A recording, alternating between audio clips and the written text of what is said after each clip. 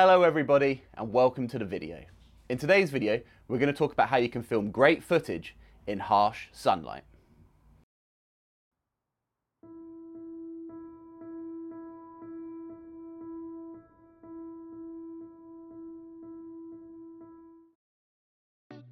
From a lighting point of view, generally most filmmakers want to film at sunrise or at sunset because that's when the light is at its nicest.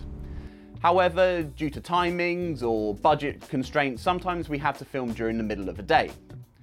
Now, the lighting at that time isn't the best. It's often harsh and can create nasty shadows across the face, and it just isn't particularly visually pleasing.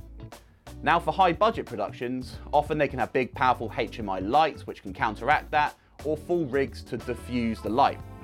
But for most of us, that isn't always accessible. So in this video, I'm going to go through the best ways to diffuse the light on a budget. We're filming out in this work yard today, and the first thing to do is work out the position of the camera and also the position of the sun. It's just after 1 PM here, and the sunlight is coming in at a very slight angle. So what we're going to do is position the talent facing into the sun at an angle themselves.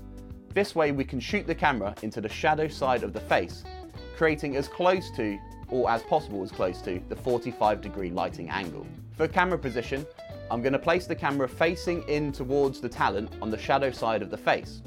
I'm also going to use the leading lines in the back of the work yard to again direct the audience's eye towards the talent.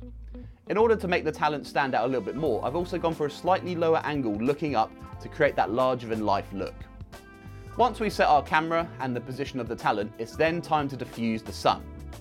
Again, ideally you would have a bigger rig here with C-stands and full mounts of diffusion rigs.